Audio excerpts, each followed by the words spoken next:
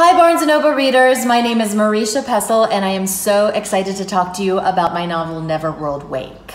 Neverworld Wake is a mystery about 5 former high school students who come together to try to solve the murder of their good friend while simultaneously stuck in a time loop, reliving the same day again and again. They see an untenable situation, and yet they manage to find the hope and the humor in that.